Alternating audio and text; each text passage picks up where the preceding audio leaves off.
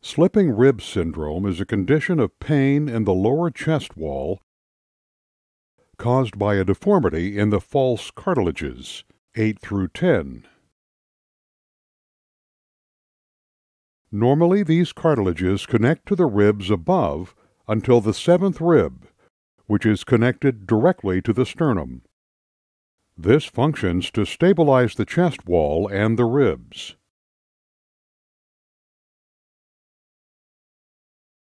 In slipping rib syndrome, the false cartilages do not connect to each other and can move against each other, causing pain where they touch. Under each rib and cartilage, there is an intercostal nerve that can be irritated by compression or contact from the slipping rib below. This can be caused by certain repetitive movements, such as those seen during rotation, bending, and playing sports.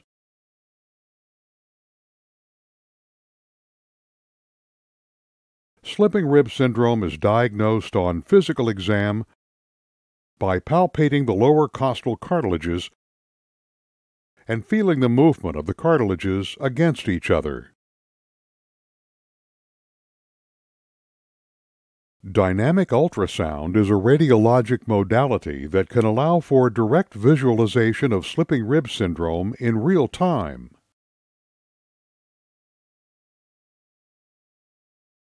For some patients, conservative therapy is all that is needed to help this pain.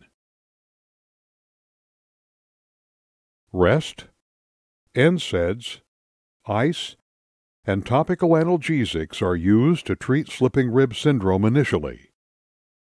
Physical therapy can sometimes make the pain of slipping rib syndrome worse by aggravating the intercostal nerves.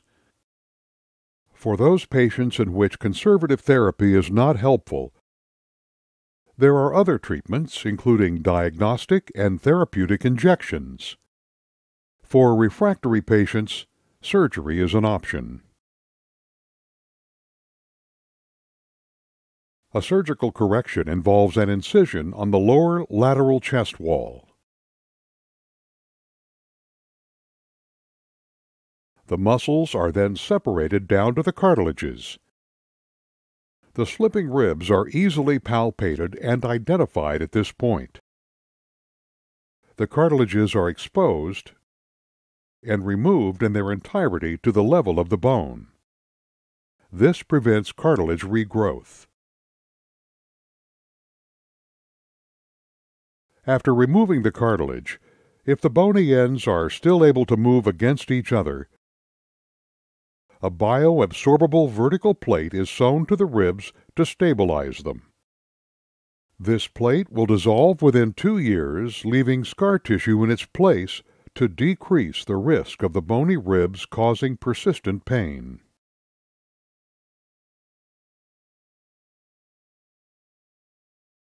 In some instances, cryotherapy is used to help with postoperative pain control.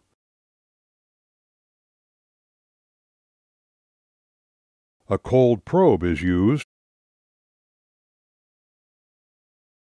to freeze the intercostal nerves at each level that was operated upon.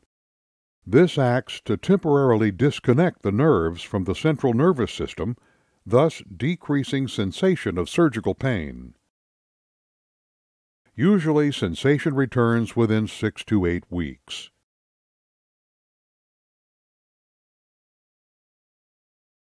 The incision is then cleansed, and sutures are used to close the tissue in layers.